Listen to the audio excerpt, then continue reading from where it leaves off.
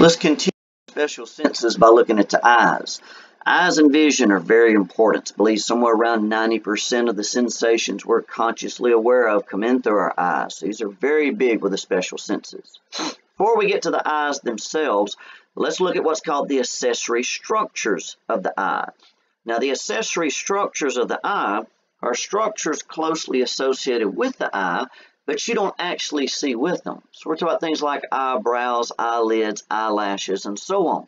But looking back at the eyebrows, think about those up at the superior borders or margins of your eye and why you have them. Get outside where it's very bright, you tend to squint and you pull them down, and it tends to shade the eyes, keeping too much light from entering them.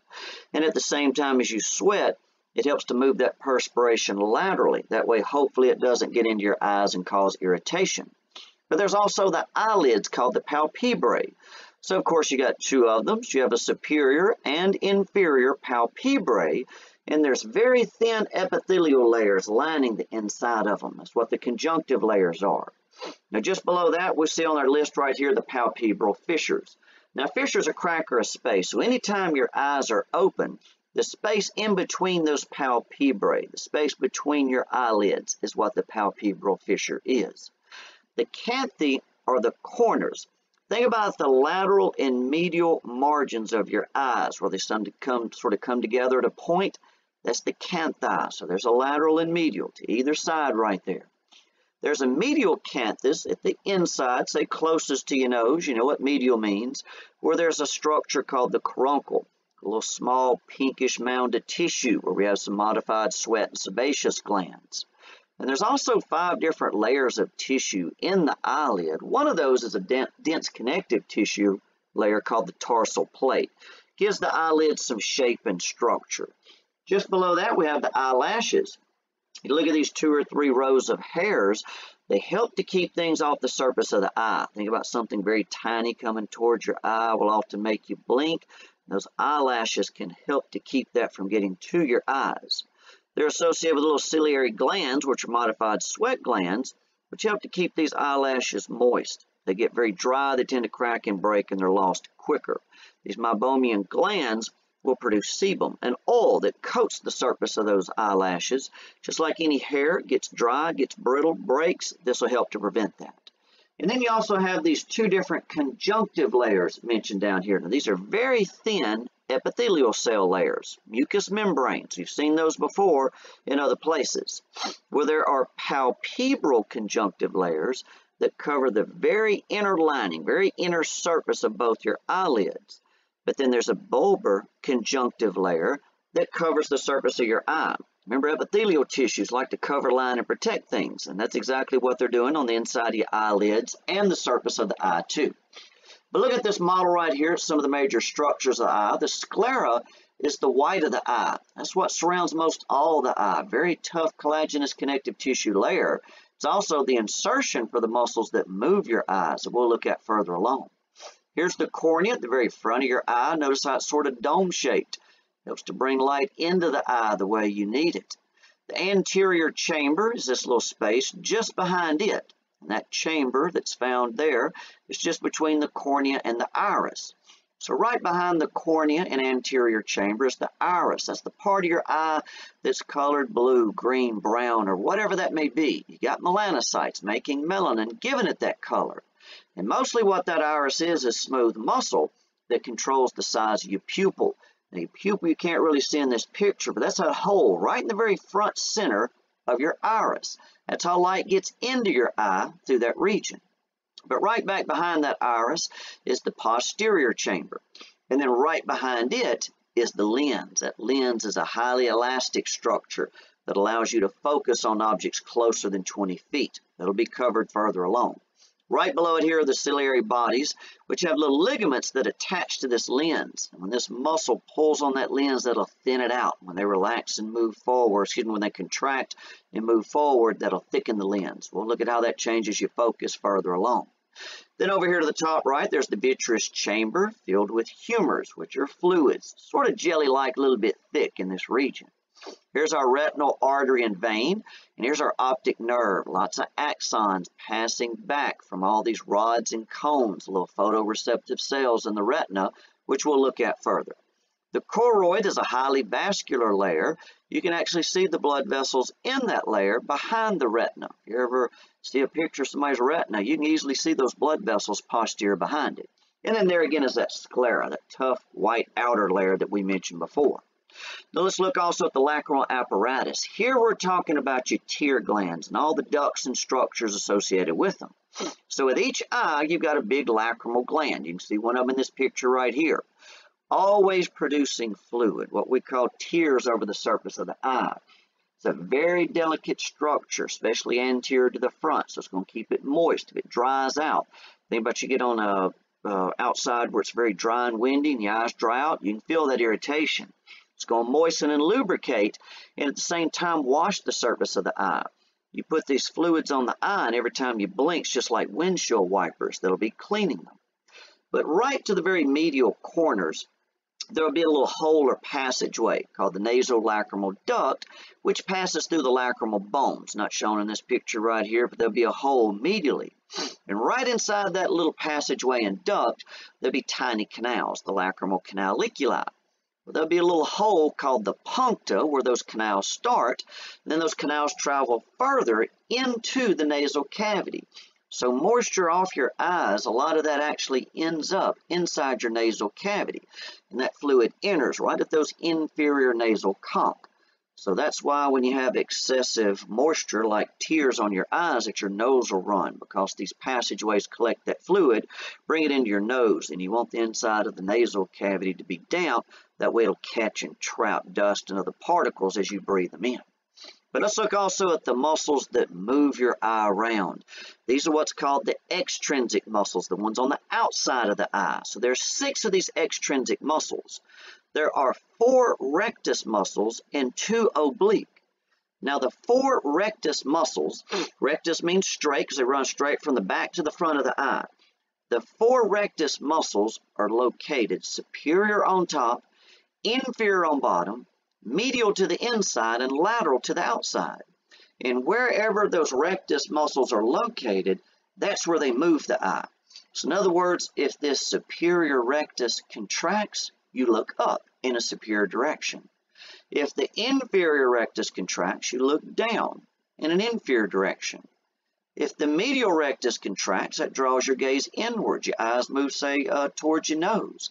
And then, of course, lateral draws it to the outside. But there's also these 2 oblique muscles which move the eyes around too. And these obliques are on top and bottom. There's a superior and an inferior oblique. And these muscles move the eyes in the opposite direction in which they're located. So in other words, the superior oblique causes you to look down, just like that inferior rectus does. And the inferior oblique will cause you to look up, just like the superior rectus does. So those muscles insert into the white of the eye, which is the sclera. That's what they're pulling on when your eyes move up, down, left, right, and so on. Looking just a little more at the anatomy of the eye, it actually has 3 different layers to it. There's a fibrous layer that contains the sclera and the cornea.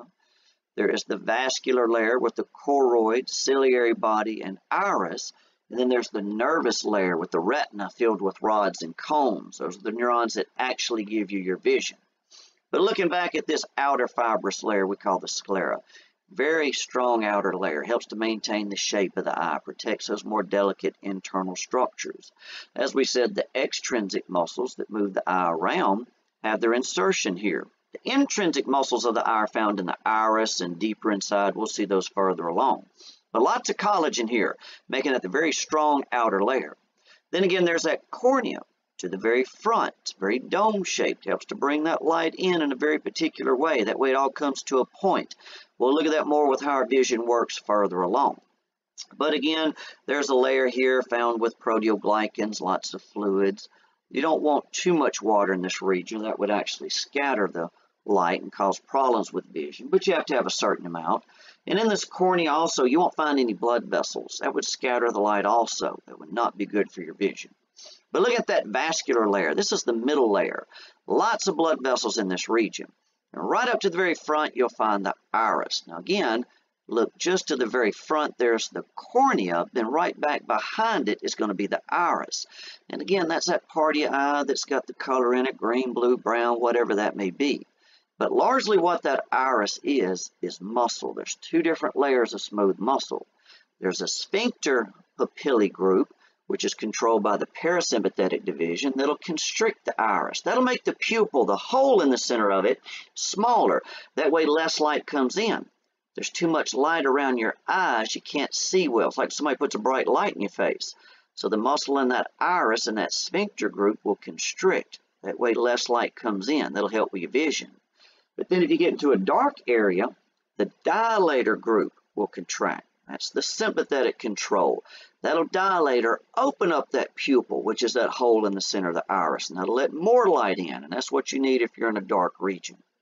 Also associated with this iris, right back deeper to it, the ciliary bodies. These produce these humors and fluids that fill that anterior chamber. We saw that on another picture just before. And there's the ciliary muscles located deeper that control the lens. You have to change the thickness of the lens if you want to focus on near objects. We're going to look at that further along. But these ciliary muscles have little ligaments attached to that lens, and that's what allows them to pull on them. And then again, it's that choroid layer we mentioned and showed before. There's two different layers when you look at the nervous system layer itself. There's a pigmented layer within the retina. It's where you have some simple cuboidal cells and some pigment. Again, that'll help to catch and trap the light, keep it from scattering too much. And then there's a sensory retina region filled with rods and cones. These little sensory neurons here detect different wavelengths of light. We're going to look at those more further along. The rods are good in low light conditions, but they don't give you good color vision, more of like a black and white. Sort of like if you were ever maybe outside very late after the sun had gone down and it was almost dark, you can see where things are at, but they're pretty much just shades of gray. There's no color in them.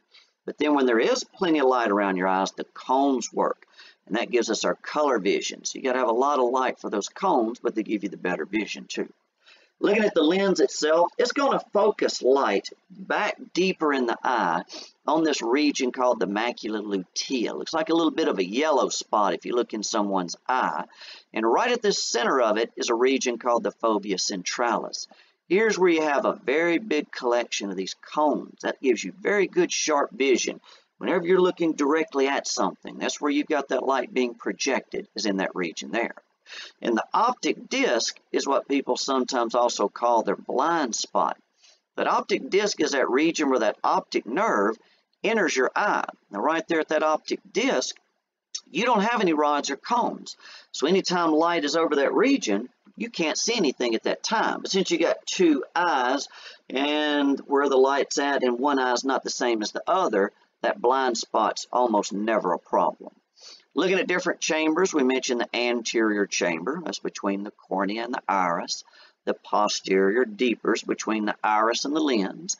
And when you look at the fluids in these chambers, they help to keep just the right amount of pressure to keep the eye just the right shape. Otherwise, you'd have trouble with your vision. Back deeper, we see these ciliary processes producing these fluids. And the way these fluids get out of your eye, they're always being made, are at the very top front and top bottom of your eyes. There are these tiny little holes called the canal of Schlemm, also called the sclerovenous sinus.